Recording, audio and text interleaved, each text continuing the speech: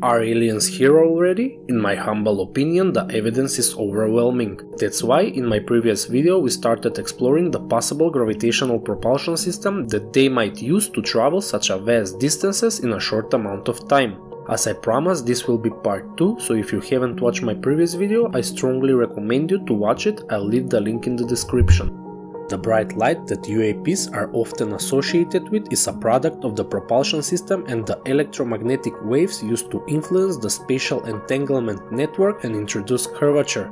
UAPs emit a bright light signal that they send out to touch all the points in the space that they are manipulating, and as we said, every point in space is a quantum bit and the continuous space is due to the entanglement between those bits.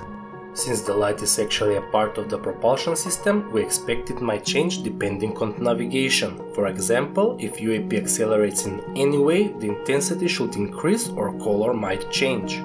UAP theory speculates that the reactor on the craft changes the created entropy into electromagnetic signal and transfer it into the entanglement network, producing curvature along the spatial points touched by that signal. This means that the reactor produces gravitational field because the gravitational field is the entropy itself.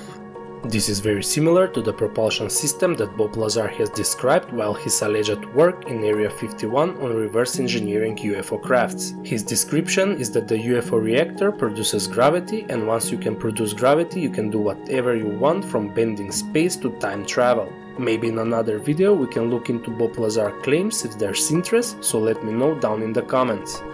This technology can also be used to lift objects, people or cattle by the UAPs. To do so, a beam needs to be projected to touch all the spatial points between the UAP and the ground. The electromagnetic signal produces the curvature and makes the objects fall up into the craft. The object will feel weightless but needs to be protected from moving sideways through the beam and falling out of it. This means the beam also produces a curvature that keeps object from falling out. An object lifted by such a beam would feel pressure from the sides but also experience weightlessness due to the free fall motion.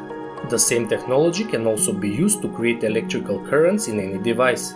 By projecting a beam and exploiting the link between spacetime and electromagnetism, any technology can be manipulated, nuclear weapons disabled and missiles sent back. There's also speculations that this link can be used to change and manipulate our own perception and reality, because our body and brain also send electromagnetic signals. There was and still is an effort in the military to create or reverse engineer this exotic gravitational propulsion system, and there are even patents made by the Navy and Salvatore Pais. So in my opinion, we should take this concept and theory very seriously. The best way to support my content is to like and share my videos, and of course subscribe to my channel with notifications on. You can also follow me on Twitter for more communication. The next video is going to be a wild ride, so buckle up because we are going to explore some really interesting ideas. See you soon!